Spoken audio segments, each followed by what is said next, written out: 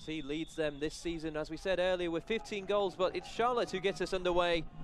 And immediately Enzo Martinez, our player to watch for Charlotte, leading the line. Wanting to say be careful with those tackles from behind. Oh, and it'll fall through here. Clean through is Carlton Belmar. Good save by Miller. A lapse in the defence for Charlotte.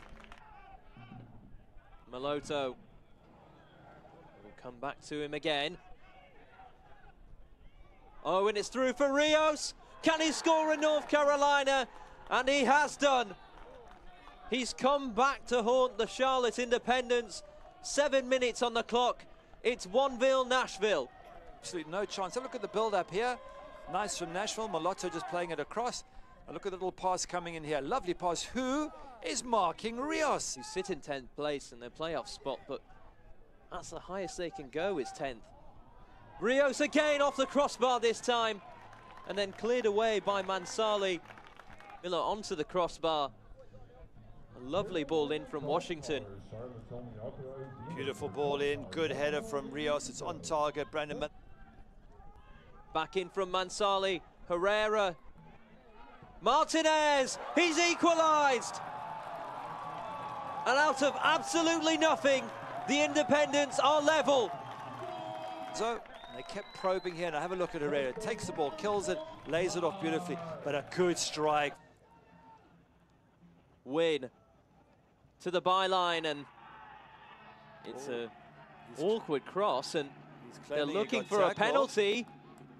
They're going to call it, I think. He's going to go and chat with the linesman. If there's contact, that is a penalty. A couple of weeks ago, Enzo's got to be careful. Let's have a look here. The tackle there is lunged in, and it's late. The referee's getting very tight about encroachment in the box before the penalty is taken. Not allowed in the box. Rios against Miller. 2-1. It just slows down, waits to see which way Brandon Miller goes, and he goes the opposite way. Nicely. He is a tricky customer, Alan Wade. Lagrassa. Now Carlton Belmar. He'll have a go! Way out the strike. It's a great strike from Belmar, no question. What is it, 25, nearly 25 yards out.